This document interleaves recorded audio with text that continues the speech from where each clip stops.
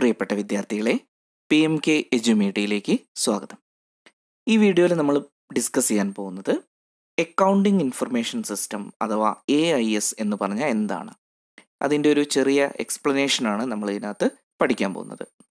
കഴിഞ്ഞ വർഷത്തെ ക്വസ്റ്റ്യൻ പേപ്പറിൽ 5 മാർക്കിന് ഈ ഒരു ചോദ്യം വന്നിരുന്നു. എന്താണ് അക്കൗണ്ടിംഗ് ഇൻഫർമേഷൻ സിസ്റ്റം എന്ന് പറഞ്ഞാൽ? അപ്പോൾ നമുക്ക് നോക്കാം. Accounting information system is A system of collecting, storing and processing financial and accounting data that are used by decision makers. Accounting information എന്ന് പറഞ്ഞിട്ടുണ്ടെങ്കിൽ ഫൈനാൻഷ്യലും അതുപോലെ തന്നെ അക്കൗണ്ടിങ്ങുമായിട്ട് വരുന്ന ഡേറ്റാസുകൾ കളക്ട് ചെയ്യുകയും സ്റ്റോർ ചെയ്യുകയും പ്രോസസ്സ് ചെയ്യുകയും ഒക്കെ ചെയ്യുകയാണ്. ആർക്ക് വേണ്ടിയിട്ടാണ്? ഡിസിഷൻ മേക്കേഴ്സിന് വേണ്ടിയിട്ടാണ്. Not only decision makers but also ആ സ്ഥാപനത്തിലുള്ള മാനേജേഴ്സ്, ഓഡിറ്റേഴ്സ്, ഇവർക്കൊക്കെ വേണ്ടിയിട്ട് അക്കൗണ്ടിങ്ങുമായി ബന്ധപ്പെട്ടുള്ള ഇൻഫർമേഷൻസുകൾ കളക്ട് ചെയ്യുക, സ്റ്റോർ ചെയ്യുക, പ്രോസസ്സ് ചെയ്തെടുക്കുക. ഇതൊക്കെയാണ് അക്കൗണ്ടിങ് ഇൻഫർമേഷൻ സിസ്റ്റം എന്നുകൊണ്ട് പ്രാഥമികമായിട്ട് ഉദ്ദേശിക്കുന്നത്. An accounting information system is generally A computer based method of tracking accounting activity in conjunction with information technology resources. ഇപ്പോൾ അക്കൗണ്ടിങ് ഇൻഫർമേഷൻ സിസ്റ്റം നമ്മൾ പൊതുവായിട്ട് പറയുകയാണെങ്കിൽ ഇതൊരു കമ്പ്യൂട്ടർ ബേസ്ഡ് മെത്തേഡാണ്.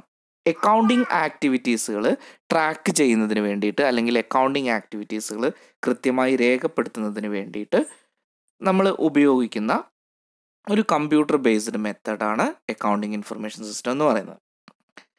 The resulting financial reports can be used internally by management or externally by other interested parties including investors, creditors, tax authorities. Accounting information system are designed to support all accounting functions and activities including auditing, financial accounting and reporting, managerial and management accounting and tax. ഇത്തരത്തിലൊരു accounting information design ചെയ്യുമ്പോൾ അത് എല്ലാ accounting ഫങ്ഷൻസിനെയും ആക്ടിവിറ്റീസിനെയും support ചെയ്യുന്നുണ്ട്. അപ്പോൾ അതിൽ വരുന്ന പ്രധാനപ്പെട്ട കാര്യങ്ങളാണൊന്ന് auditing, financial accounting and reporting, managerial management accounting and tax.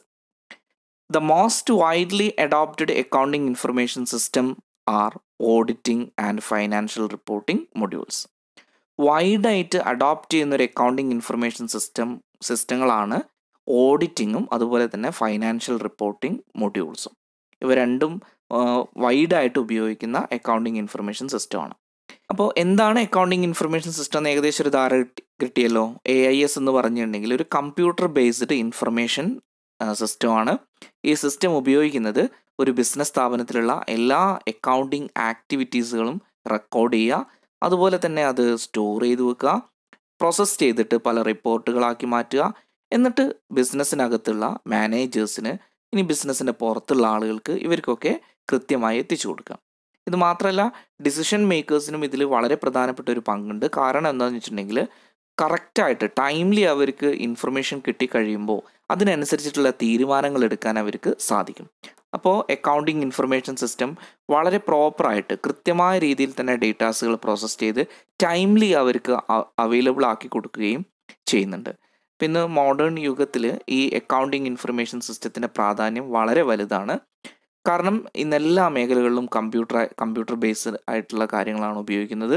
അതുകൊണ്ട് തന്നെ ഈ ഒരു അക്കൗണ്ടിങ് ഇൻഫർമേഷൻ സിസ്റ്റവും അതിനകത്ത് വരുന്ന ഒരു കാര്യമാണ്. ഓക്കെ, അപ്പോൾ ഈ വീഡിയോ നിങ്ങൾക്ക് ഇഷ്ടപ്പെട്ടാൽ ലൈക്ക് ചെയ്തേക്കുക. ഉപകാരപ്രദമായെങ്കിൽ നിങ്ങളുടെ സുഹൃത്തുക്കൂടി ഷെയർ ചെയ്ത് കൊടുത്ത് ഈ ചാനലിന് സപ്പോർട്ട് ചെയ്യുക. എല്ലാവർക്കും നല്ലൊരു ദിവസം ആശംസിക്കുന്നു.